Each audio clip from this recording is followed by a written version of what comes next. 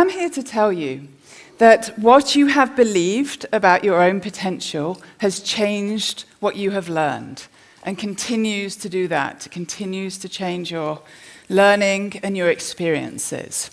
So how many people here, let's get a show of hands, have ever been given the idea that they're not a math person or that they can't go on to the next level of math, they haven't got the brains for it? Let's see a show of hands. So quite a few of us.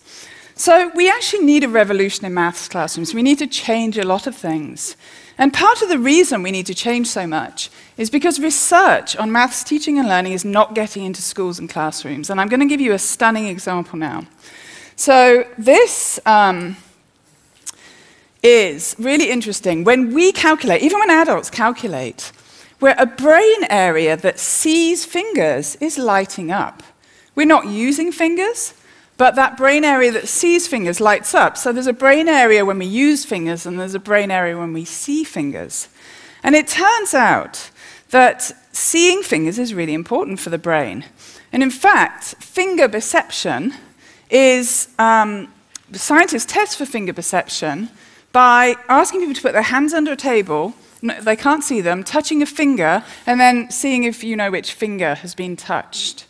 The amount that university students have good finger perception predicts their calculation scores. And the amount of finger perception grade 1 students have is a better prediction of maths achievement in grade 2 than test scores. It is that important.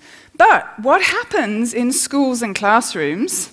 Students are told they're not allowed to use their fingers. They're told it's babyish. They're made to feel bad about it. When we stop children learning number through fingers, it's akin to halting their numerical development.